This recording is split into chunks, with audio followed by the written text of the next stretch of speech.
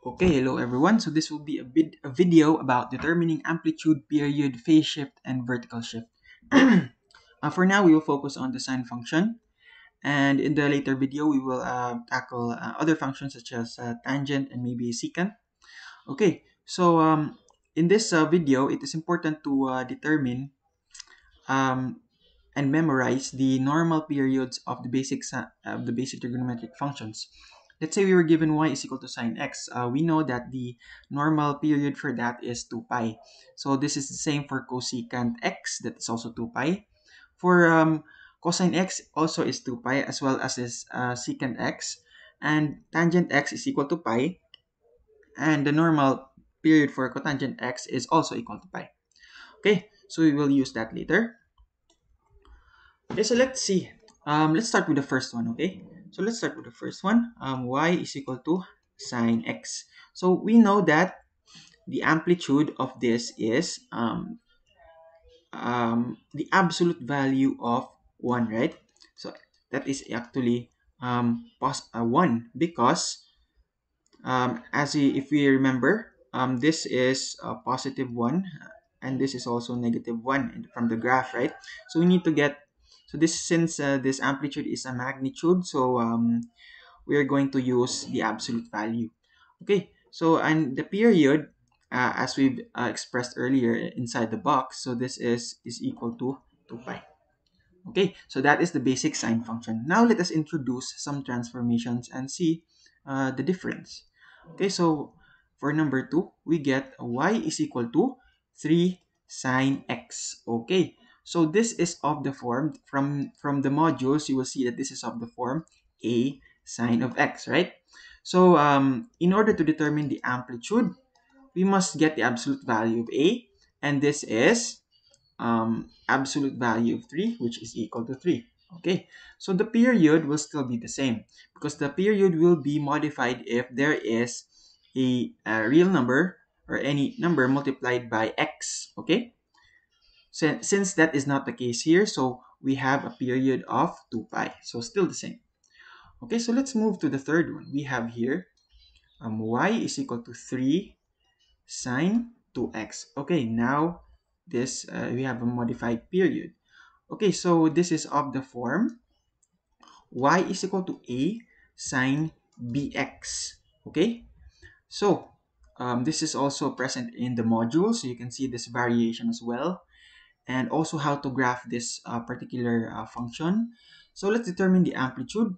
So the amplitude here will be absolute value of a, which is equal to absolute value of 3, right? So that will be same, 3. So for the period, the formula for this is actually the normal period of this particular trigonometric function, which is sine. We got here 2 pi divided by the absolute value of of b. So since our b here is equal to 2, we will get 2 pi all over the absolute value of 2. We will get pi. Okay, so that's it for the first 3 items. Okay, so let's erase it here so we can still see the given. Okay.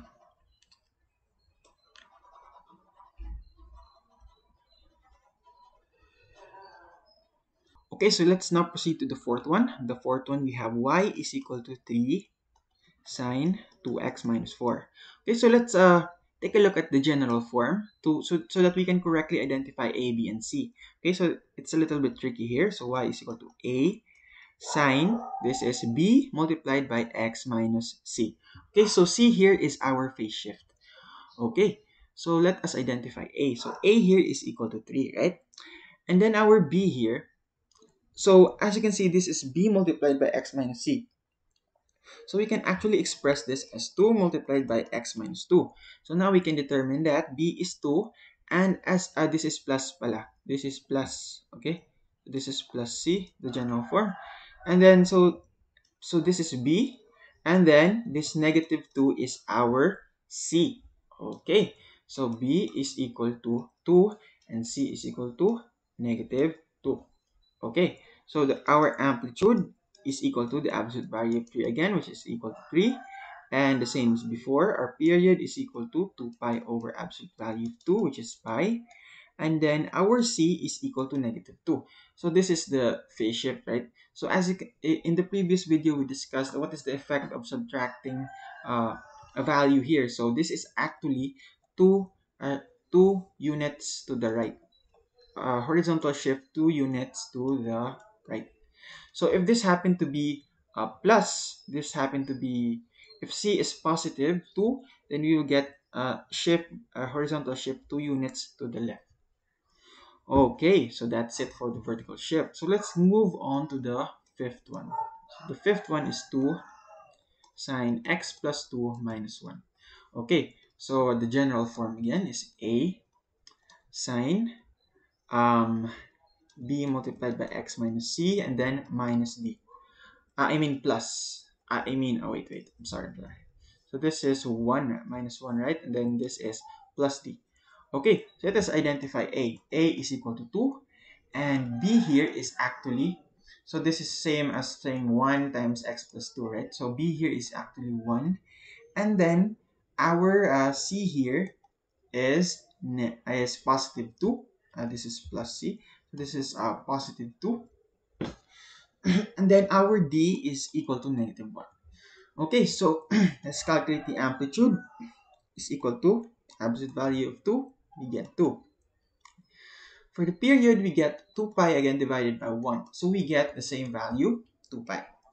And then for the C, this is 2 units to the left. Okay, horizontal shift 2 units to the left. And now since this is -1, the D here is -1, we will get vertical shift um, 1 unit downwards. Okay, just like a vertical shift of any other function. Okay, so that's it for this video, and I hope you learned something, and we'll still be using the concepts here in the next video. I will apply for tangent and secant. So see you in the next video.